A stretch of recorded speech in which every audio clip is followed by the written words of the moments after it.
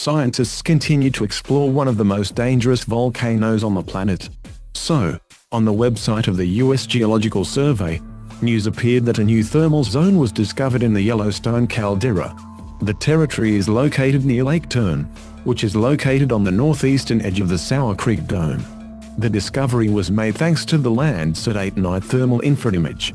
Scientists have noted a large area of the thermal zone. It is 33,000 square meters. On the site there is nothing but fallen trees. Plants are unable to survive in areas with high temperatures. The experts also highlighted the vibrant soil that is characteristic of the thermal zones. During the observations, it was found that the area is an acid sulfates team-eated area in which the post has undergone hydrothermal changes and acquired the shape of an arc. The temperature in the region reaches 80 degrees Celsius. The fallen trees are charred due to high temperatures. There are only a few areas that have cooled down and are growing young plants. Scientists claim that such processes are not a signal for a possible eruption, so there is no need to worry.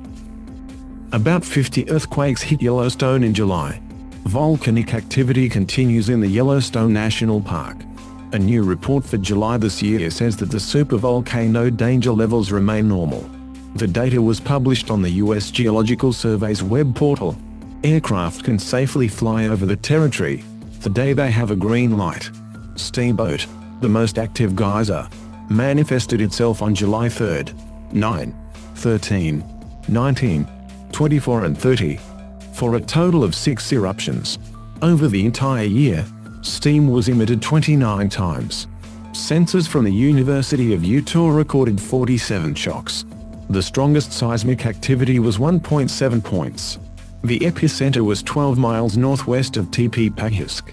The earthquake occurred on the third day at 23:56. There were no earthquake streaks last month. Volcano activity remains at the background level. The caldera continues to sink. Since 2015, GPS devices have been recording subsidence of 3 centimeters per year.